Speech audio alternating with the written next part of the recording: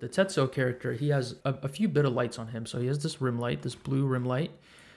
He has this other, if I turn it off and on, you can see it's just like a fill, just to kind of bring in this. There was a lot of moments where I loved this, you know, this like really dark silhouette, a little bit of warm, and then this like really sharp silhouette. I love this. I was battling between keeping it just like this because I really love the really hard contrast between the like the cold rim light and the warm fill light.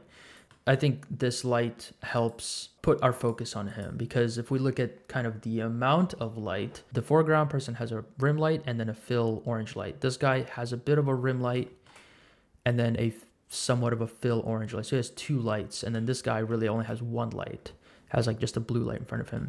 So in terms of like hierarchy of amount of lights, it also makes sense for the main character to have more lights, or at least one more light than like the guy before him. So that's another thing I just kind of think about and like justify like some of the art direction. So yeah, this guy has a bigger color range, a light range on him, and then less, and then even less all the way to the back. One other thing I really loved was there is a negative light here somewhere. This one is negative 1000, and that is what is doing this really harsh, weird, like it's just kind of like eating away at the light there. And I like the I like that it does that because it helps separate this foot.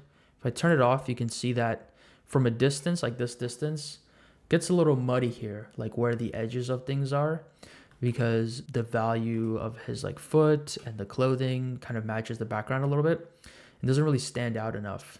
So adding that negative light, not only does it add this really harsh, dark area, but it also forces an edge on this foot here, which stands out against the background. And again, this is one of those things that's like purely stylistic. So no matter where you put it, it can kind of make, like this looks cool, right? Like fully silhouette.